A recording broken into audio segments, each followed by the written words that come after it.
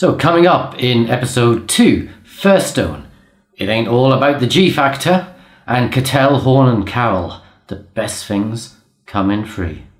And Guilford's theory, Rubik's Cubes, make a comeback.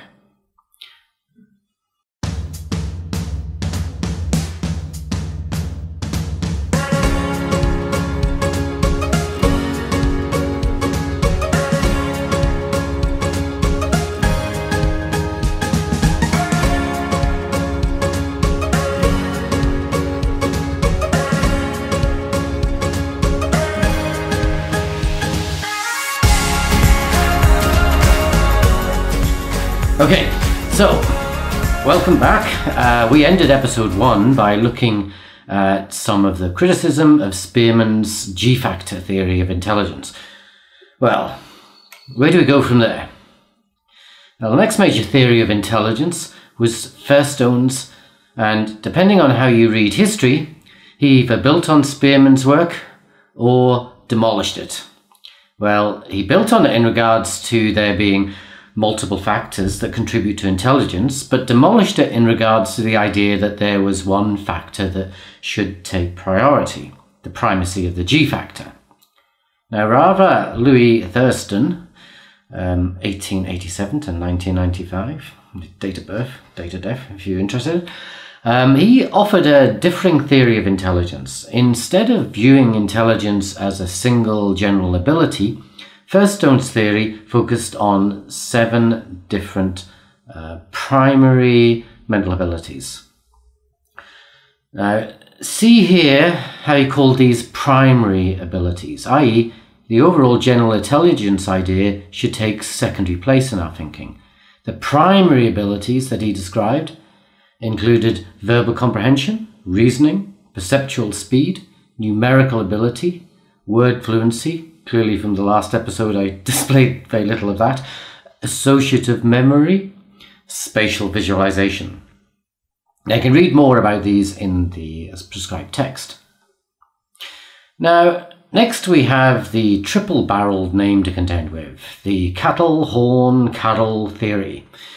This trio came up with a hierarchical approach to the abilities that they believed constituted intelligence. And here's a short video that tells you all about it.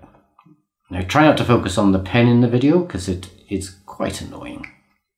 So as I said, there's a theory of intelligence called the Cattell, Horn, Carroll theory of intelligence. This is the best known compromise between the singular intelligence theory and the multiple intelligences theory. This theory focuses on the idea that intelligence comes in 2 distinct forms, fluid and crystallized intelligence. Now, if you remember from lesson 5, on development, fluid intelligence is the raw intelligence. This is the processing power, and it's relatively free from culture and environmental influences. Crystallized intelligence, on the other hand, reflects what you learn from your environment and your experiences. Let's look at the Cattell, Horn, Carroll theory as a hierarchy. It focuses on 3 broad levels. The first level is the general intelligence, or the G factor. The second level is the broad level of intelligence. These are your general abilities. This is where your crystallized intelligence and your fluid intelligence comes into play, as well as things like your general memory or your processing speed.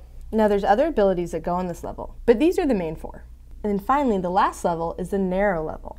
This consists of specific forms of cognitive abilities from each of the broader domains. For example, with crystallized intelligence, it would be things like reading, spelling, or language comprehension. And for fluid intelligence, it would be things like speed of reasoning or spatial reasoning. The main idea here is that intelligence would be a hierarchy. We start with the general idea of intelligence, the G factor, where it's 1 intelligence. And then we go to a more broad level. This includes abilities such as crystallized and fluid intelligence, or memory and processing speed, among others.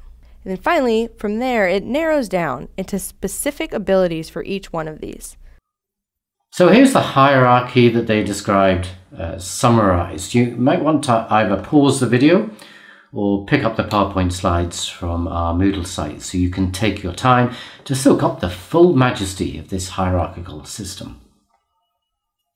Now, as you do that, you might wonder what those abilities are on the right and why I've not listed them. Am I just being lazy? Well, no, it's just that there are a lot of them.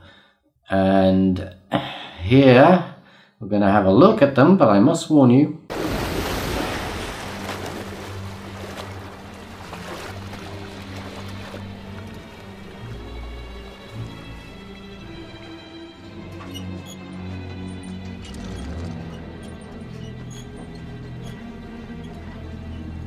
You're going to need a bigger boat.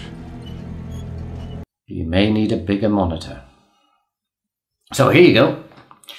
It's quite complicated, eh? These theories are really becoming very complex as they try to capture more and more in regards to what counts as intelligence.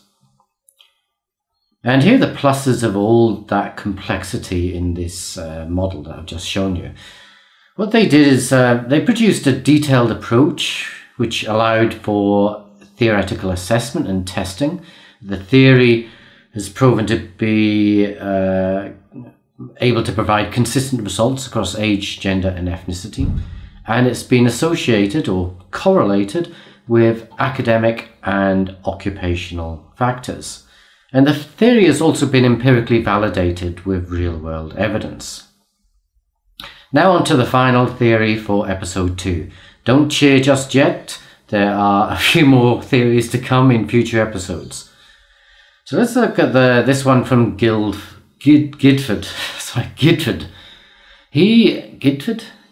I might have spelled that wrong on my teleprompter. Anyway, the one that's on the screen, written out for you. Now, he, like Cattell, Horn and Carroll, also decided to extend Thurstone's work. He came up with 3 levels, but he organised them into a 3-dimensional space.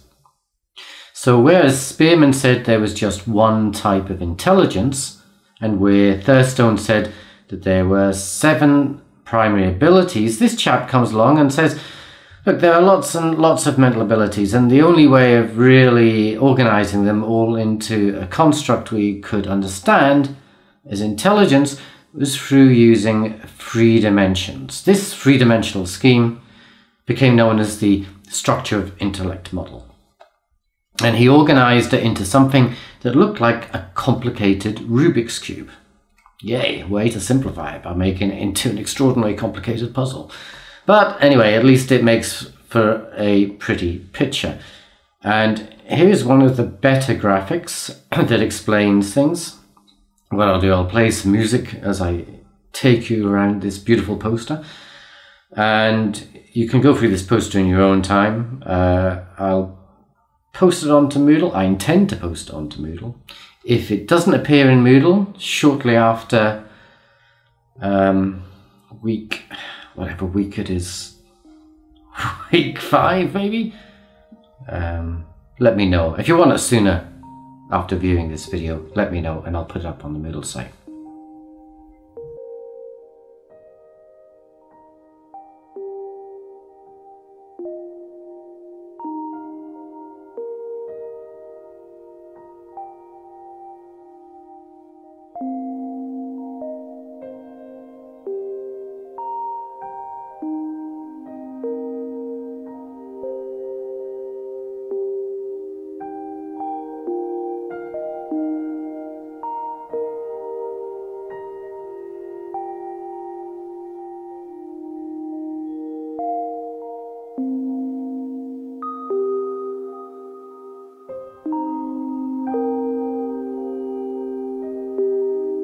So that's all for this episode, and coming up in episode 3, multiple intelligences. Is that just a way for stupid people to feel smart about themselves? And Sternberg, how he cast the net out even wider. So till then, I'll see you soon. See you in the next episode, or in class. Ta-da!